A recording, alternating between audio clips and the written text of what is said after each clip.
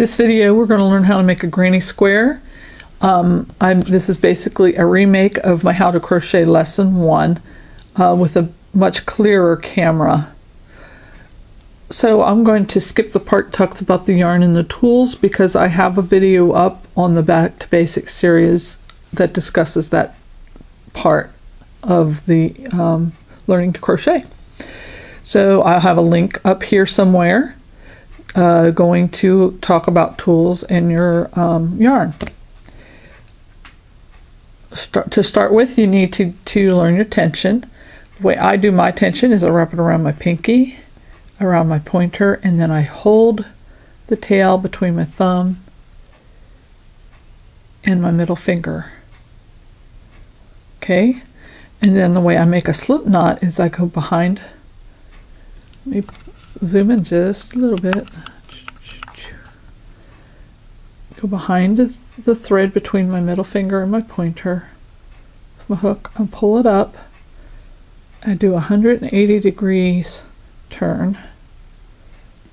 It came off my finger. And then I catch the yarn underneath like this, and then I hold on to that little knot and then I pull it through.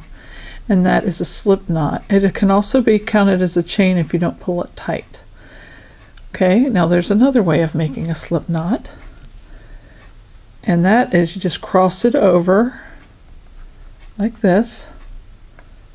See, I take it, I fold the yarn in half, twist it away from me, and then the tail that's hanging down, I push that up through the loop and pull it up, and then you pull that tight.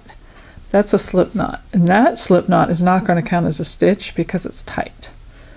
Okay, so there's different ways to do it, and I'll use one or all or different ways when I do my stitching.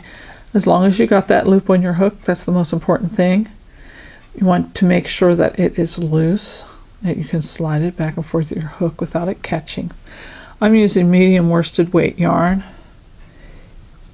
and an I-9 or 5.5 millimeter crochet hook.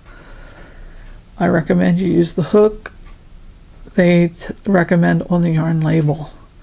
Okay, so what we're going to do for this granny square, some people use what's called a magic loop. I'm going to do a chain 4.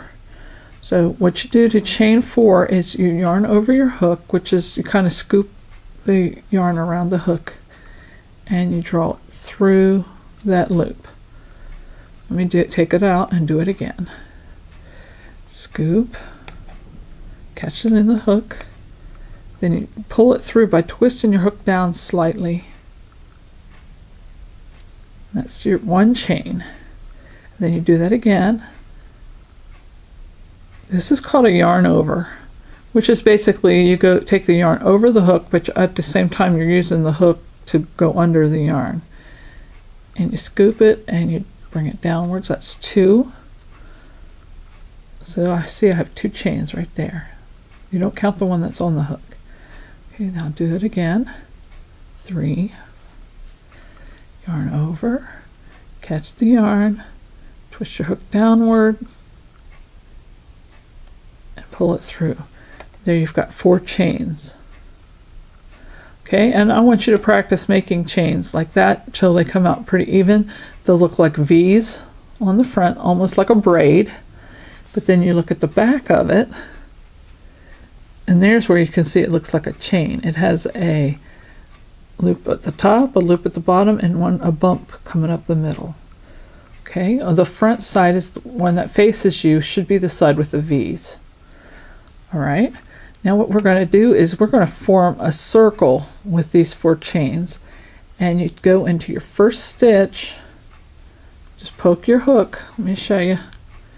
Take your hook and see that first chain. See, there's 1, 2, 3, 4 chains.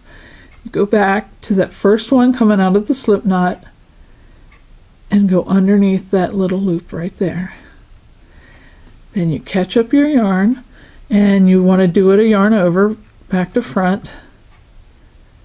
Twist your hook down a little bit and pull it through.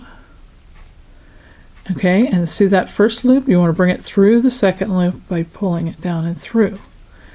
Now if you look carefully, it doesn't look like a loop, does it? But there is a hole in the middle of that circle. If you pull it out, you can see it. And I do have a video that's a tip on how to find that hole and how to keep track of it. So that's our center circle. So this is the step 1. I'm going to stop this video now and we'll go on to step 2 on the next video.